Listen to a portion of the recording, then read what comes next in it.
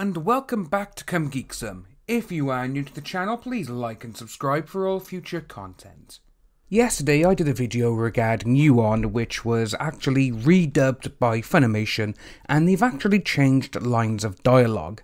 And these lines of dialogue which have been changed, these are mostly to help Funimation and the people who are doing these shows so they can put their own agendas and their own political prowesses into them. And the problem with all of this is, a lot of people do not want that to happen. Because the original lines, because a lot of people, they watch subs and everything else, they know exactly what's being said. And then when you change something just to suit your own agenda, that is one of the worst things going. And to be honest with you, one of the things that cracks me up regarding all of this is the one that I was talking about yesterday, when obviously in Yuan, someone changed the line from, "Oh, how crude," to "You're a misogynist." How can you go from crude to that? That's one of the big things that cracked me up with that, and I was a little bit like, right, okay. But I have been told that the person who has done those script changes, they have been doing those sort of things for a while. And we're going to look at something now, which, again, this is regarding the one and only Jamie Marchi. And this is some of the things that she has said online.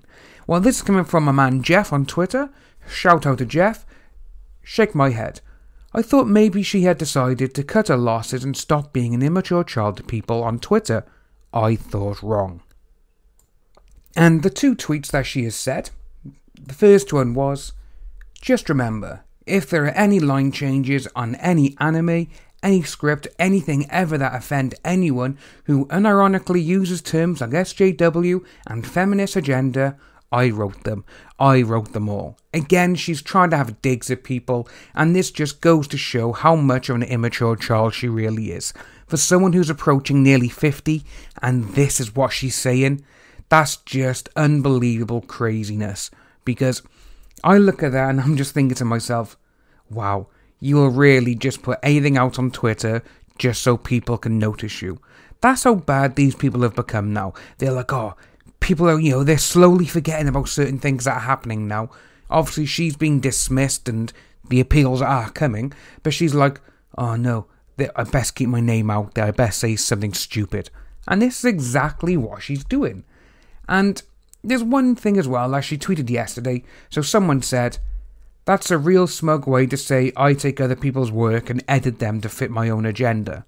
And which is true, because that is exactly what she's doing. She's taken other people's work, other people who've worked countless hours on changing and, making those scripts, writing everything else, the story, the characters, what their agendas are, and even the artists. But then she comes along and just changes it just to fit her own agenda by being, that's one up on you, innit? And she just had to reply with, "I have the best agendas." And it's just like, come on now. You are literally being one of the most sloppiest and one of the most childish people on Twitter. You are nearly there with LJ Montello and Masbar and all these people.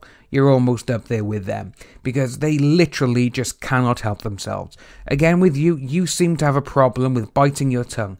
You have to say something. If someone says something, you have to go out there and you have to basically throw it in their face.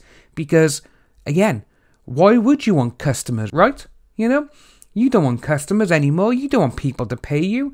So you thought you're just like, yeah, how can I jeopardize my own career? I know, I'll attack the fans and the customers who buy stuff from Funimation, the ones who pay me. That's exactly what's happening now. And I've also been told by a little birdie that supposedly Funimation, they have lost somewhere in the region to 20 to 30,000 subscriptions. That's what I've been told. I'm not too sure if it's real or not. And at this moment in time, there's no way I can clarify that. But I will be looking into it.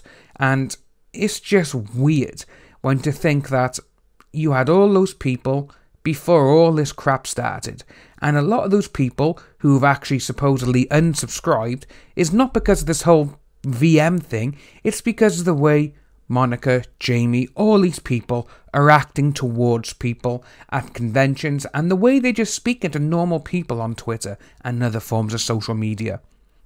That just goes to show that these people, they just don't want to put up with you. You know, they're showing you, it's like, oh yeah, I'll put your money where your mouth is. Well, they have. They've unsubscribed from you. They're not, you're not going to be getting that revenue every month, that guaranteed revenue which was there for Funimation. They are not going to get it because of the way you're all acting. And the way you're acting is childish and immature. You keep going on about, oh, these people are saying this, look at them, ha ha. But you're the ones who have been the worst, most possiblest way on Twitter of being childish. You're throwing your toys out of your pram.